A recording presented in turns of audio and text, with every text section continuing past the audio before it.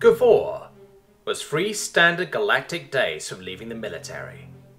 He thumbed through some entries in his journal with his paws, pausing to stroke his worn claw across a holopic of his wife and 3 cubs. The Karen were a proud and noble race, but they had their softer sides, not like the enemies they were chasing across this part of the galaxy.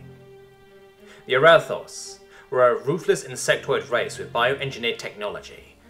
What they couldn't destroy, they would infect, with everything from logic plagues for the shipboard AI systems, a fancy way of saying programmed paradoxes, to actual biological warfare that would consume and dissolve all living tissue.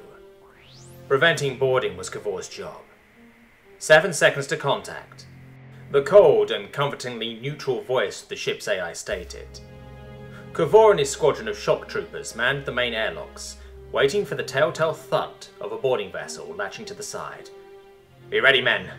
Bioshields at maximum.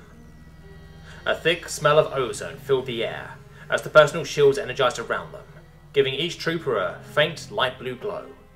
Thud. The ship shuddered as the boarding pod latched onto the airlock, extending its tendrils around the side of the ship. A metallic gnashing could be heard outside as the mandibles of the half-organic, half-machine began chewing its way through the airlock doors. Soon, the Aranthos would begin spewing out the maw of the boarding pod's orifice. Gnash, crunch, gnash, crunch. Airlock integrity filled failing. The AI chimed in, slightly more stilted than usual. The plague, Gavor thought to himself. We'd lose AI control of the ship. Trooper Tadal, secure the shipboard AI.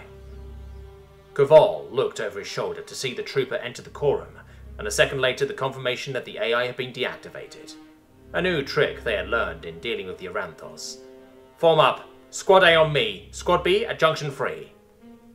The orders conveyed a confidence that Gavor did not actually possess at that moment. The ship's automated systems sounded off. Hull breach. Emergency.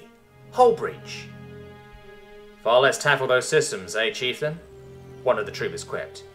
Shut up and fire, Gavor yelled, as the first of the Arathos soldier caste poured into the hallway.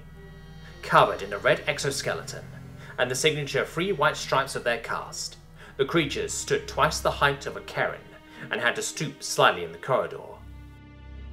Immediately sensing the trap, the Aranthos lifted its wing casings and emitted a cloud of orange gas before a laser bolt ripped his head clean off.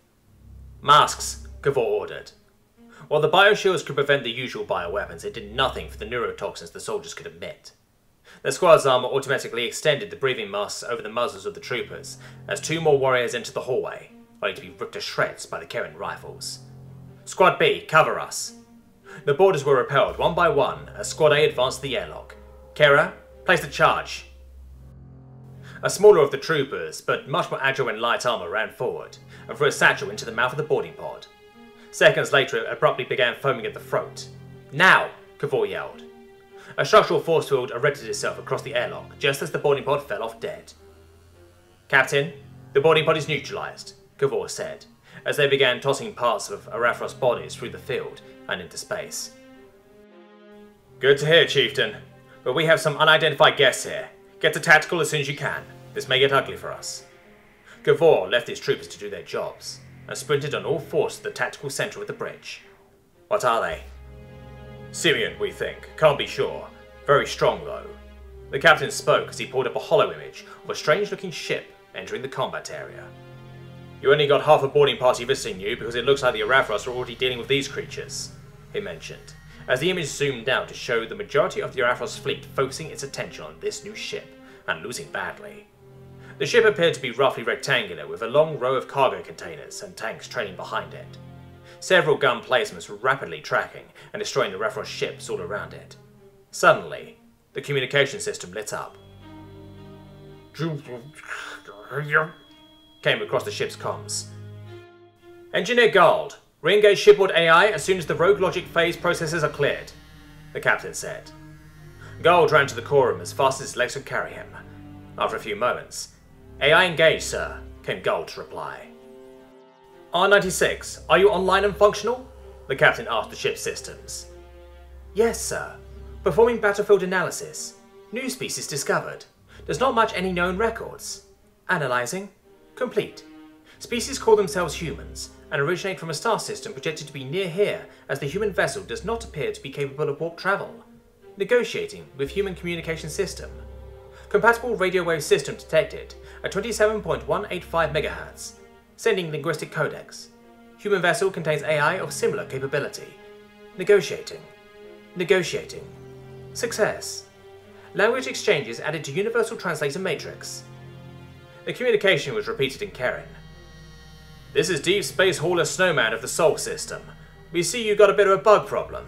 We'll have it cleared up in a few minutes, then maybe we can grab a beer. Snowman out.